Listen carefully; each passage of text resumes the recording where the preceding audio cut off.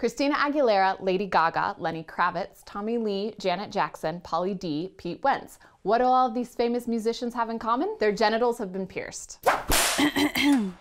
According to bodyjewelry.com, 25 to 50% of us will have something pierced at some point in our lives, and 2 to 3% of those piercings will be genital. The reasons people get genital piercings are for aesthetics, to express individuality, a sense of belonging, to affirm one's gender identity, to complete a rite of passage for sexual stimulation of their own body, and/or to stimulate partners. To get a genital piercing, you'll need a few things. First, you will need to be 18 or older with proof of identification. It's not legal, at least in the United States, to get a piercing on your genitals if you're a minor. You'll also need money. The price varies depending on where you go and how fancy you want it. Here is $75 for the piercing and another $50 or more for the jewelry. Lastly, you need to know what you want and whether or not it's possible. For example, you might ask to have your clit pierced, but many piercers won't do it. There's usually not enough surface area to pierce without the cheese cutter effect and/or risking serious nerve damage. The piercer can help you understand your anatomy's options for piercing and will probably explain that when people talk about clit piercings, they're usually referring to clitoral hood piercings, such as HGH, horizontal across the clitoral hood, VCH, vertical into the clitoral hood, and the Princess Diana, a clit hood piercing at a slight angle, sometimes with multiple barbells to create the appearance of a crown. For trans men who want a more masculine look, Elaine Angel designed Dukes, large barbells on either side of the clit. Then there's the deep clitoral hood piercing, which goes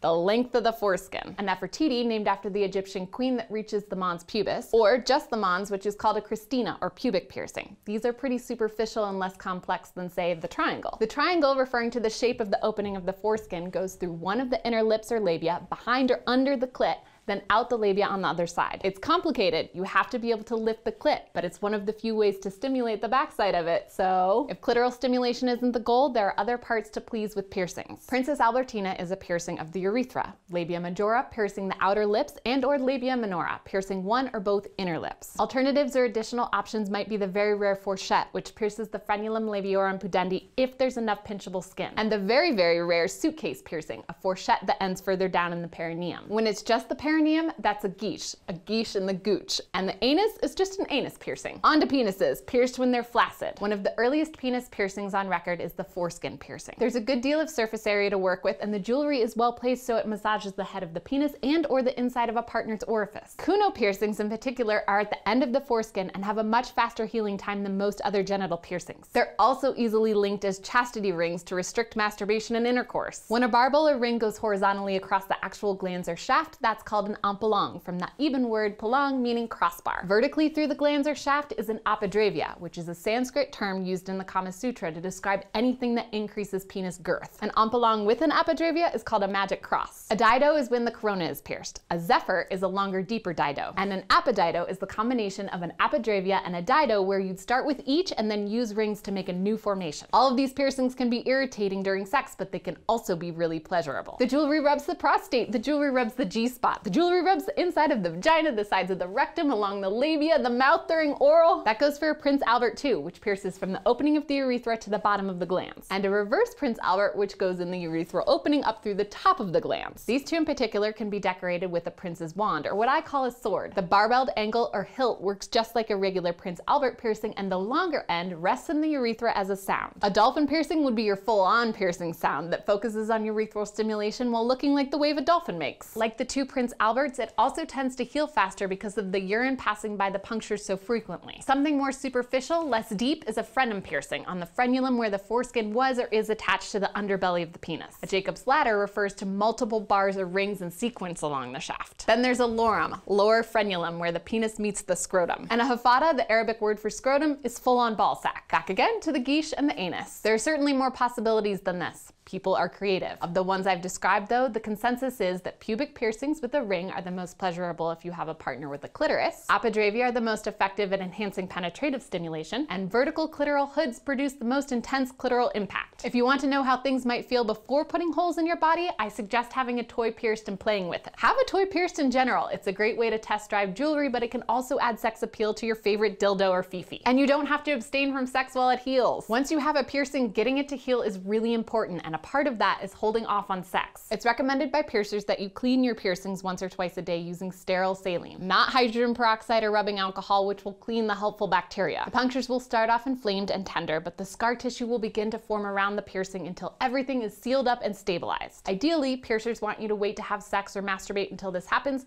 but it really depends on the location and the sexual behavior. For some, a few days is enough to refrain. For others, 6 to 9 months is considered more prudent. Most importantly, use protection and rest or stop if you need to. And stay curious, of course. A special thanks to Jackie and Morgan from Painless Steel, who shared their knowledge and experience of the genital piercing world. If you're interested in a piercing of your own, I highly recommend consulting with a piercer. There are links in the description for other great resources too. Sexplanations is a Complexly production put together by these amazing people who are also responsible for other education channels, Nature League, Animal Wonders, and The Financial Diet. Thank you for supporting us all.